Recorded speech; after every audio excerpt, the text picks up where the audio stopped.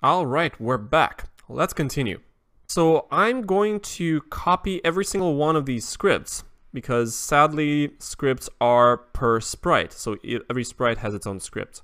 So I'm going to drag this guy and then this guy and then the definitions, because we're going to use the bomb's explosion and the shooting as well as the when I receive blocks. So I'm going to bring every single one of them inside the monster bomb sprite. And now I need to rearrange them. So when I receive level 2, 3, 4, level 1, when I start as a clone, this is very important. So I'm going to put it here on the right hand side. Then the definitions, so define explode and define shoot every X seconds, right? Then the when flag clicked, and the original one I don't need it anymore. I don't have a when I receive level 5, but I need that. So I'm going to create one by duplicating level 4. So right now I have everything. I have the when flag clicked, I have when I receive level 1 to level 4, to level 5 actually. Let me fix that. We have the definitions of shooting every X seconds. We have the definitions for explosions, which will do the same thing. And then we have the code for when I start as a clone. So let's focus on that. So when the bomb starts as a clone, we show go to the front layer. This is fine. Point in direction, player direction. Well, I need to change that. I don't want the bomb to point in the player's direction. I need it to point in a random direction. So I'm going to go to operators and I'm going to pick random 1 to 360. So the bomb will be shot anywhere on the screen. Now, for the loop, I will not use a forever loop. I'm going to use a finite loop. I'm going to do repeat, and I'm going to do repeat 15. All right. And then I'm going to put the contents of the forever loop inside. So I've replaced the forever loop with a finite repeat 15 loop. So over 15 repetitions, I'm moving 10 steps. So the bomb will stop at some point. So this last if touching edge block makes no sense anymore. So we're moving 10 steps, and if touching the player, we're broadcasting player hit and explode and deleting this clone. This is fine.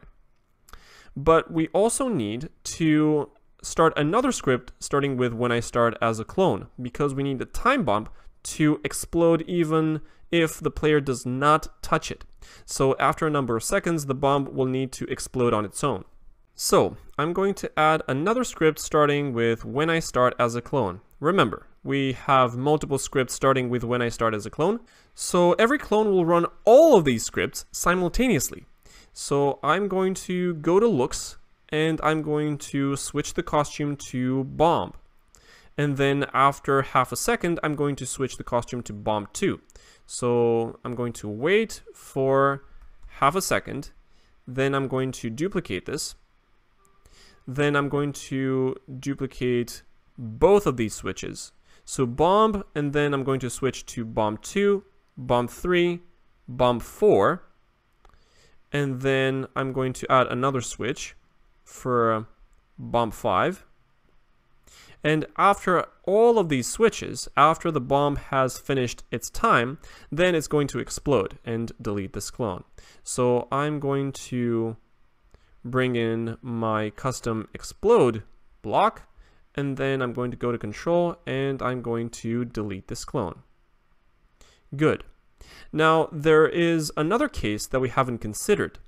What if the bomb gets touched by the player not when the monster shoots it, but after it's fixed on the stage and before it actually goes off? So the bomb shoots from the monster to someplace on the stage, and before it goes off, it's touched by the player as I'm rotating the ship. Well, I need to add another script. So I need to add another when I start as a clone. So quite a lot of simultaneous scripts. So when I start as a clone, I'm going to wait until touching the player, So I'm going to go to sensing and I'm going to say touching the player. And after it's touched the player, again, I'm going to explode and I'm going to delete this clone. So I'm going to explode and I'm going to delete this clone.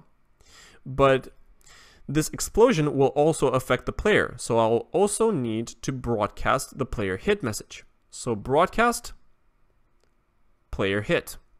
So notice that we have quite a lot of simultaneous scripts, but all of them are deleting this clone at some point. So the first one to delete this clone is the first one to finish all of the scripts. So no need to worry. Alright, so we've done a lot of work. We need to change some things here because we've copied them from the bullet sprite. We'd like the bomb sprite to be generated a little less often. So I'm going to say 5 seconds, then 4, 3, 2, and 1 seconds. So the bomb sprite will be generated a little less often, and we're ready to play the game. So flag, shoot the monster, trigger the game.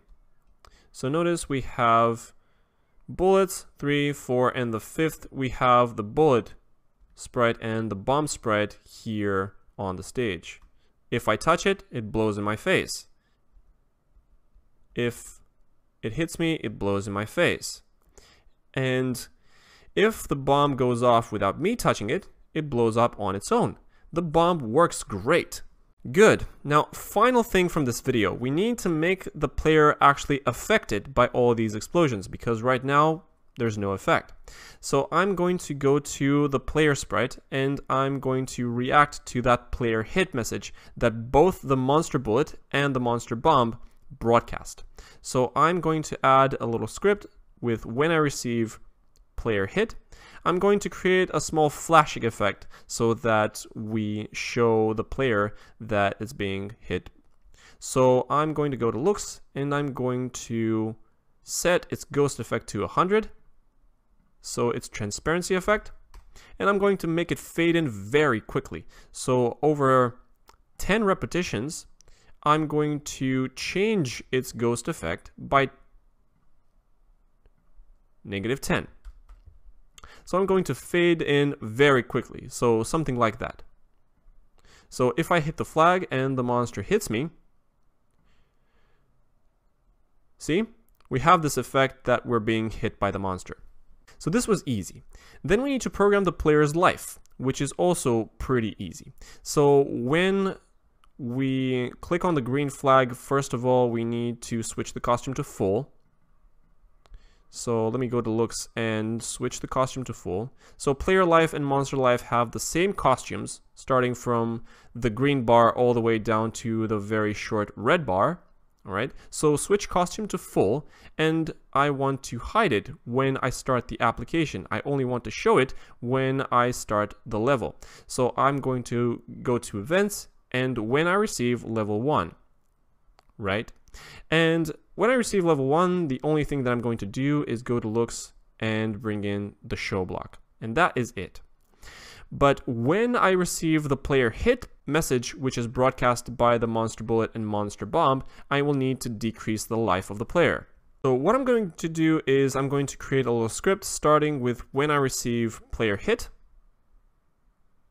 So when I receive player hit, I'm going to run a very similar logic to the monster life. So if the costume number is less than 10, then next costume. Otherwise, then the player is dead. So I'm going to go to the player life and bring in an if-else block from the control section. And from the operator section, I'm going to bring in this diamond-shaped block.